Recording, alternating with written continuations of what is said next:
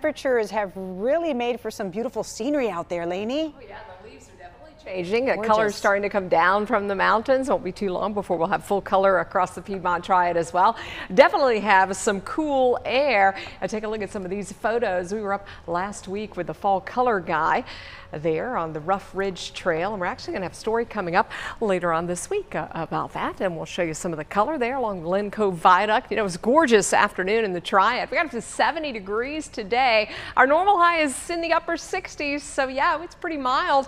We have 66 right now in Greensboro and Winston-Salem, as well as Lexington, 67 in Burlington. It is a little cooler as you head toward the mountains. 53 at Meadows of Dan, 48 right now in Sparta. Now tomorrow morning our mountain temperatures will get down close to freezing, so we do have a frost advisory that is in effect for the mountains overnight. Temperatures just above freezing for several hours. Scattered frost is likely. That frost could kill sensitive vegetation if it is left unprotected, and the frost advisory communities from Boone to Jefferson, Sparta up toward Galax, Mount Airy, Wilkesboro, there could still be some patchy frost, but not really under a frost advisory. We're not anticipating widespread frost. Both Monday and Tuesday mornings, the temperatures are going to be below normal in the Triad as well as the foothills, down into the mid to upper 30s. So patchy frost is a possibility in a few spots, as we'll see numbers like this. Around 37 in Greensboro, 36 in Burlington, 35 in Mount Airy.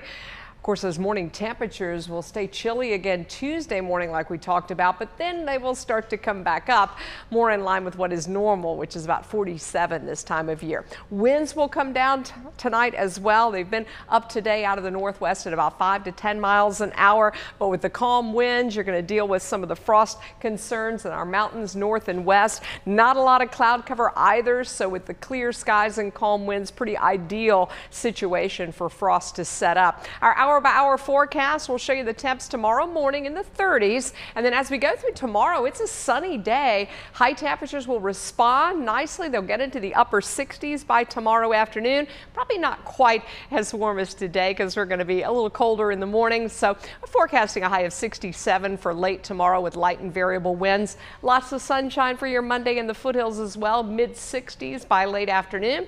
And in the mountains, we'll get you up to about 61 by tomorrow afternoon. Of course, we've got the frosty conditions in the morning.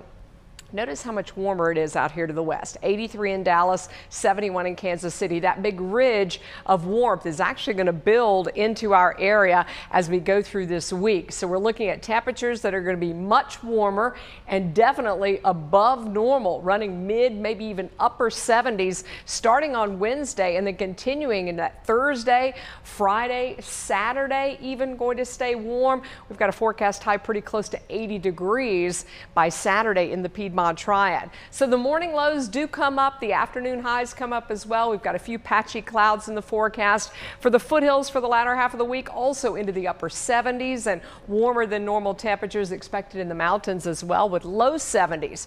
Let's get you up to date on the tropics. Hurricane Tammy out there, Category 1 storm expected to stay out over the Atlantic over the next several days. There's also another area here that we're watching. This will likely move into Nicaragua, but could potentially become a tropical depression by early week. Here's your 7-day forecast. There are the highs. They are about 10 degrees above normal by the end of this week.